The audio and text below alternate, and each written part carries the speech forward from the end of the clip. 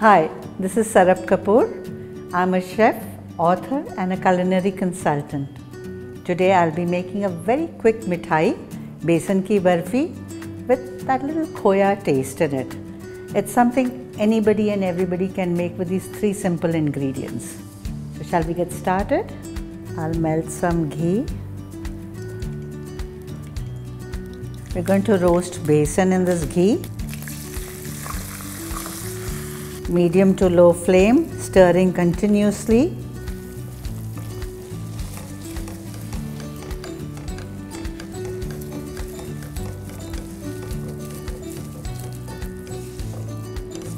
See, now it's changing color.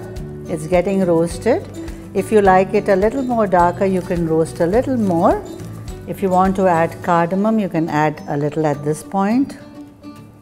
And now we'll add our condensed milk.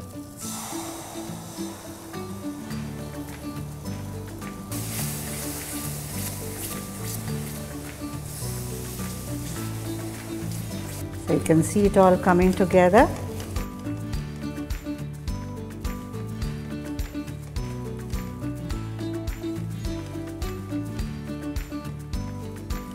Fat is starting to separate. The ghee starts seeping out, we switch off the flame. I've got a tray here.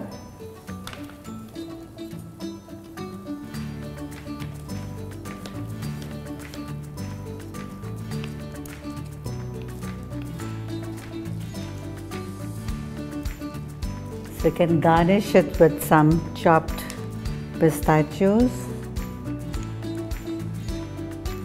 some chopped almonds, chopped or slivers, however is comfortable.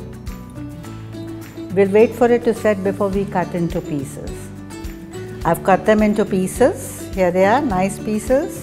Before serving, you can give it a little color by putting some edible rose petals to make it look more festive. A quick and easy Besan Khoya Barfi is ready. Do try this recipe and leave your comments below. Don't forget to like, share and subscribe. I'll be back with many more vegan and vegetarian recipes soon. I'm Chef Sarab Kapoor. See you soon.